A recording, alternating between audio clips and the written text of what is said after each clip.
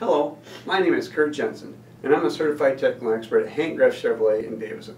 The video you're about to view should give you a thorough explanation of how things work. I personally viewed it myself and found it to be very informative. Enjoy!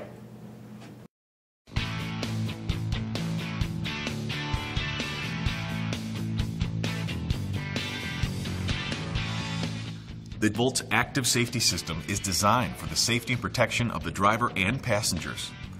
Two safety feature packages are offered in the up-level models: the Driver Confidence 1 package and the Driver Confidence 2 package.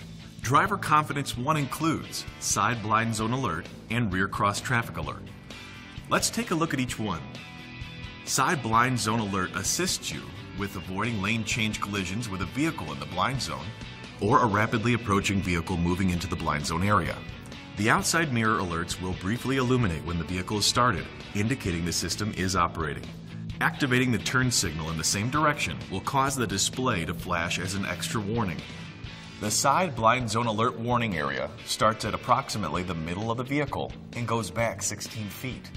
A warning for a rapidly approaching vehicle will light up from up to 82 feet behind. Anytime the blind zone alert is on, it may be unsafe to change lanes, so be sure to check all the mirrors, glance over your shoulder, and use the turn signals. Rear Cross Traffic Alert is extremely helpful when backing out of a parking space or a driveway. It uses radar sensors and a standard rear vision camera to visually warn of approaching vehicles.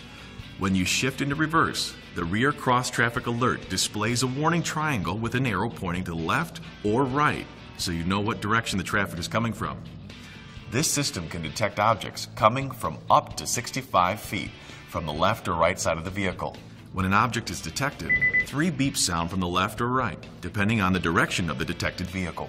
Safety features are no substitute for your responsibility to operate the vehicle in a safe manner. You should remain attentive to traffic, surroundings, and road conditions at all times.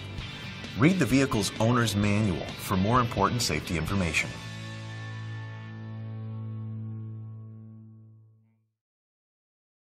I hope that video presentation has you confident on how to operate your personal car technology.